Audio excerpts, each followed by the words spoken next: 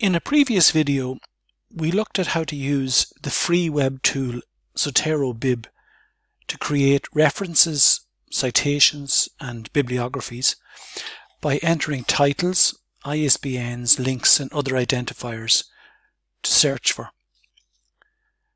Rather than having Zotero search for particular resources, we can also enter the details manually if we have them.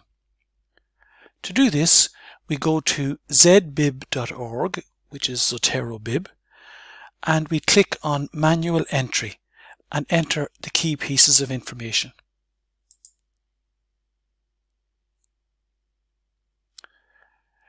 So here's the fields into which we can enter the information, and we can see the first one is where we indicate what type of item or resource we're dealing with, and if I click here we can see the full list in the drop down list, and we can see from artwork, books, blog posts, computer programs, conference papers, and so on, journal articles.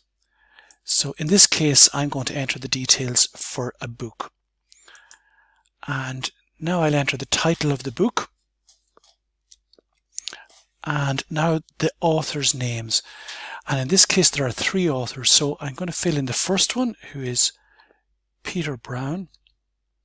So we have a field here for the last name and now the first name, and it's Peter C is the author's name. And then to add another author I simply click on plus here, and now I have fields for the next author, whose name is Rodigger, and his first name is Henry L. And there's one more author, and that's Mark McDaniel.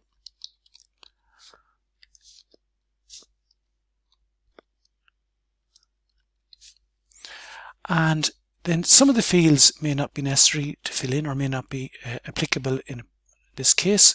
So the place where the book was published was in Cambridge, Massachusetts. The publisher was Harvard University Press. The date was 2014, and that should probably be enough. We can enter other information if we have it, but that should be enough for us to create the reference, and then just scroll up and click on Done, and it should be now in our bibliography. And again, for journal papers or any other resources, we can use the exact same principle. So we can do this instead of searching with these identifiers, we can just simply add the entries manually.